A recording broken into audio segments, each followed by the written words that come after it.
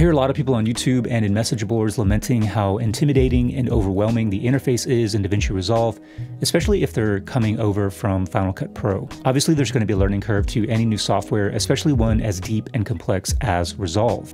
One crucial aspect of Resolve, at least in my opinion, is the integration of the middle mouse button and scroll wheel. If you're coming from Final Cut Pro and you are an Apple mouse aficionado for some reason, I highly encourage you to toss that piece of in the trash and get a mouse with a middle mouse button and scroll wheel. It doesn't have to be fancy and expensive like this Logitech MX Master 3S, although this is a great option. Any old mouse will do. In this video, I'm going to cover all of the ways that I know to use the middle mouse button and scroll wheel in Resolve. And I'm sure there's more, so if you know some good ones, please leave them in the comments. I've got tips for the edit page and the color page and one for Fusion, but there is a lot of overlap, so once you kind of get the hang of the basics, you should be able to adapt it to wherever you are in Resolve.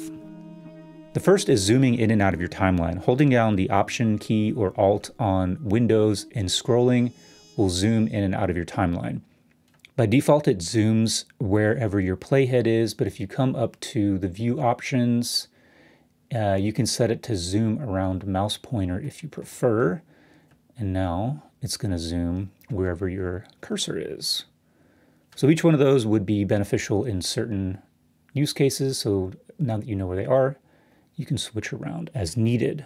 The next one is how to scroll your timeline. So you can obviously click and drag this little bar on the bottom to scroll around. Alternatively, if you press down on the middle mouse button, you can drag your mouse left and right to scroll your timeline.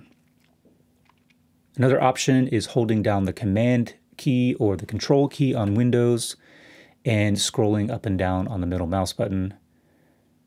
Up here in the viewer, you can actually zoom in and out by just scrolling.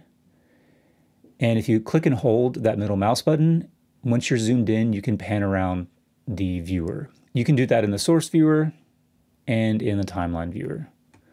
If you didn't know, you can reset that view by hitting the Z key. As long as you are selected on the viewer, hitting the Z key, the Z key should reset your view.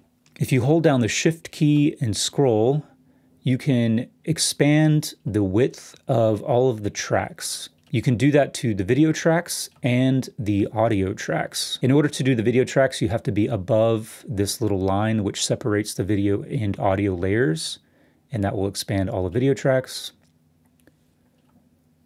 And then if you're below that line, it will expand the audio tracks. Over in the color page, you can zoom in on the viewer the same way, using the scroll wheel and then clicking and holding down on the middle mouse button, you can pan around, and then hitting the Z key will reset the view. Over here in your node graph, you can also pan up and down. If you've got tons and tons of nodes that don't all fit in, or you just need to make more room, scrolling the wheel will move all of your nodes up and down.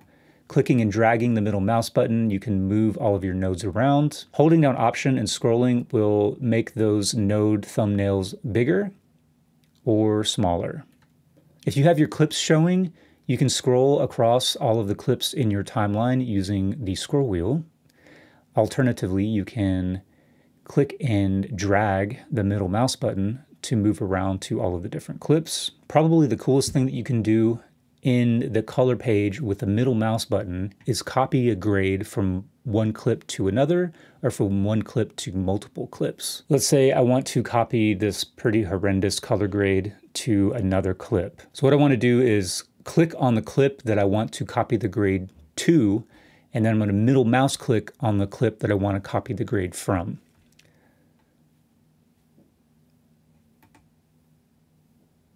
I love the face that I'm making. So that copied the grade from this clip of the dog to this clip of me making a funny face. You can do that to multiple clips. You just have to shift click or control click to highlight multiples. And then you just middle mouse click on the clip that you want to copy the grade from.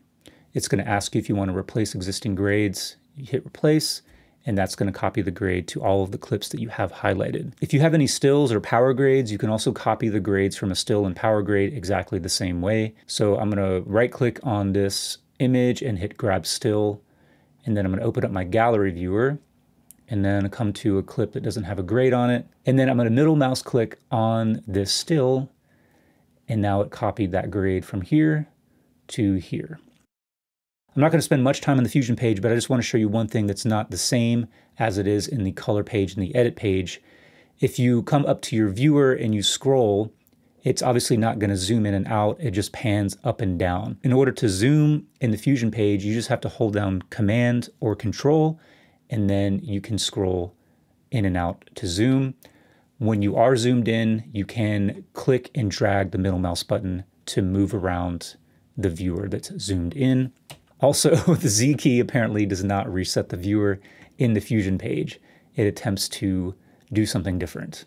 So don't hit the Z key or else you'll blow up your computer. I hope that was helpful. Those were just some quick tips of how to utilize a middle mouse button and scroll wheel if you are new to DaVinci Resolve. If you integrate these functions into your Resolve workflow early in your journey, it will make your transition into the wonderful world of Resolve easier and fun-er.